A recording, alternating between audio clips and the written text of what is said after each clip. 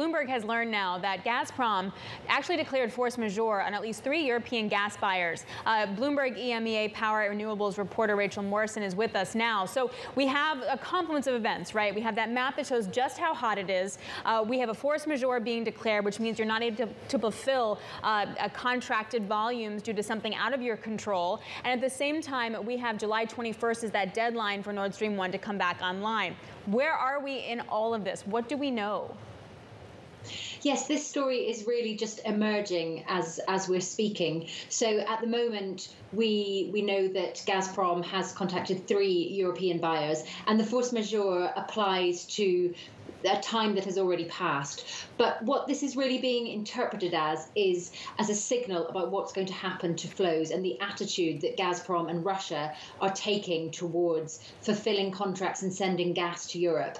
So although we don't really know what that means exactly when they say that it's to do with Nord Stream 1, but we know Nord Stream, as you mentioned, is shut for maintenance. It's supposed to come back on Thursday. We've also had strange messages from Gazprom saying they haven't received paperwork for the turbines, and that the turbines coming, the ones that were being repaired, will not reach Russia from Germany in time. We don't know whether that's the case or not. Whether they do or they don't, some flows should be able to be restored on Thursday, but it may be a political decision as to whether that happens or not.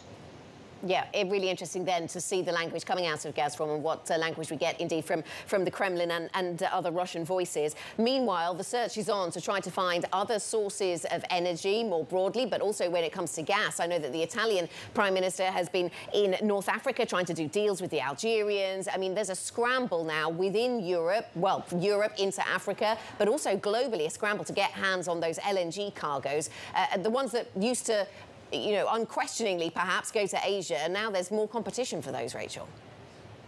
Yes, several European leaders have said that the best thing that Europe can do at the moment is to prepare for winter without Russian gas.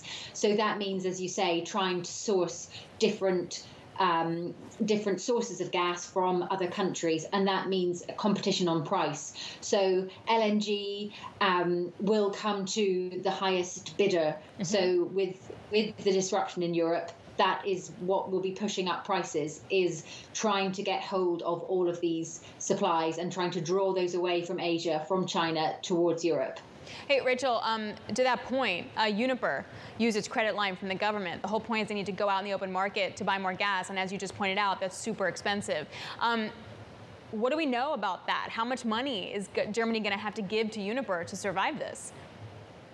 Yeah, the Uniper situation is quite worrying because Uniper has been taking gas out of storage in order to fulfill the supply contracts that it has. So that's gas that's supposed to be in there building up before the winter. And we know from sources familiar that the government want to wait until Thursday to see what happens with Nord Stream flows, to see if those come back or not before agreeing a deal. But each day that passes, Uniper seems to get into more difficulties.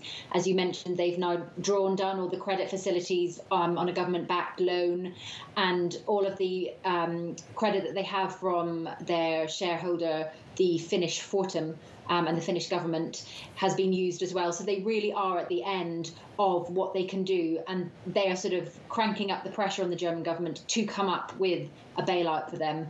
We expect that to happen, you know, as soon as we see what happens on Thursday with flows.